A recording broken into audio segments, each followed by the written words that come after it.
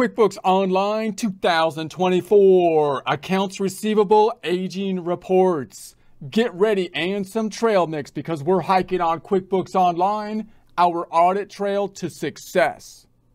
Here we are online in our browser looking for a QuickBooks Online test drive, choosing the result that has intuit.com and the URL, Intuit being the owner of QuickBooks, selecting the United States version of the software and verifying that we're not a robot.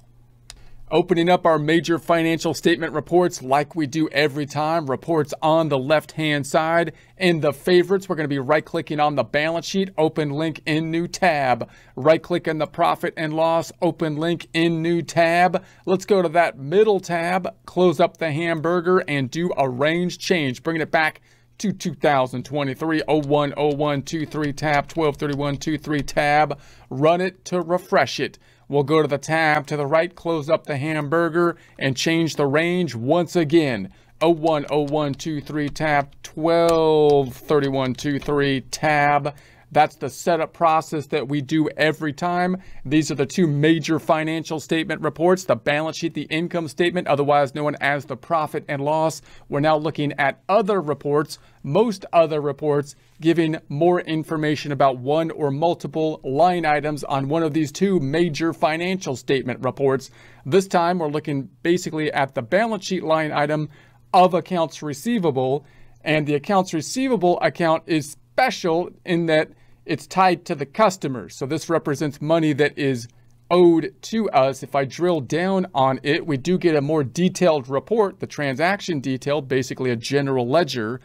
But this is just giving us the information by date. We also need the information by who owes us the money because we want to be collecting on it. So let's go back and see that report. We're going to go back to the first tab here into our reports on the left-hand side and scroll down to the section of who owes you money. These are the reports specifically kind of designed around the accounts receivable. We took a brief look at some of them in a prior presentation in the reports overview section. We got the accounts receivable aging detail, the accounts receivable aging summary. Those are the main two reports that would be used to be tracking the accounts receivable, in addition to tracking the receivables internally in what I would call the customer center. And then we've got the collections report. We've got the customer balance detail. This would be the most classic or basic type of subsidiary report structure in a detailed format versus the summary format. And then we could have the invoices, which are basically the open invoices, which you would still think would be the balance that is outstanding. Invoices and receipts, those are going to give us more detail about the two forms that are increasing and decreasing accounts receivable. The open invoices increase the receivables, and if they have not been paid, then that would be tying in to the receivable. And then statement list terms, unbilled charges. These two have to do with charges that we have made that we want to charge the customer for in the form of time that has been entered and expenses that we need to make an invoice for. So let's look at the most basic report first. Let's look at the customer balance summary. So I'm going to right click on it and open link in a new tab. And if we check this one out, I'm going to close up the hamburger. And let's go to the date range up top and say we want a custom range as of 12/31/23.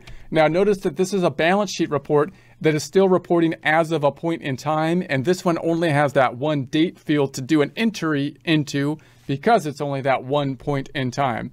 And you can see here it just gives us our customers and the amount that they owe us. And if I go to the bottom of this report, we're at the 528152. That amount should tie out to what's on the balance sheet. If I go to the balance sheet over here, we're at the 528152. So that's just the most standard, basic kind of subsidiary report, giving us more information, which should tie out to the parent account, in this case on the balance sheet accounts receivable. However, you probably don't use this report as much because you're going to track the stuff that people owe you internally. So if I go to the first tab and I go to my reports, I'm sorry, if I go to my sales area and then I go into the all sales, then in here we can sort our overdue invoices and our open invoices and so on.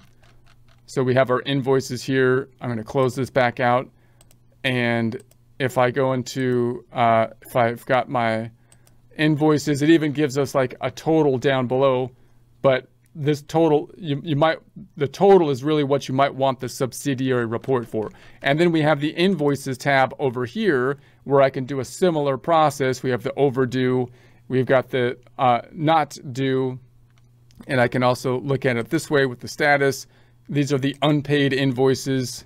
And if I scroll down, doesn't give us the total on this report, but when we're tracking them internally, this is where we might go. And then of course we have the customer tab, where we can also track them, and we might sort it by 20 open invoices here. And now we can see, you know, the open invoices. So that's why this report is the classic subledger, but we might not use it as much because we're kind of looking at those internal tools to help collect on the reports. But it's important to note that this number should tie out to the balance sheet number here. Okay, and it pretty much always will, by the way, because when we do a journal entry into accounts receivable, QuickBooks forces us to add a customer so that it can create the